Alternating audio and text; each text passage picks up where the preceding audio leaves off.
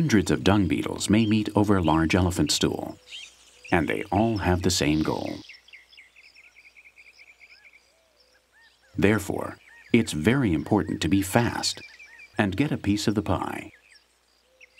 Then the faster they run to hide their loot, the more possibilities they have of surviving. These beetles are coprophagous. They feed on other animals' stool. Well, somebody has to do it. They're not going to eat these balls, however. They're going to lay their eggs in them, and their larvae will feed on them.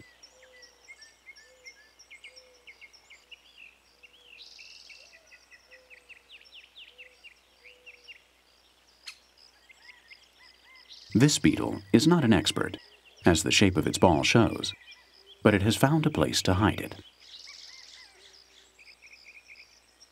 The beetle digs a hole and lays an egg inside the dung ball.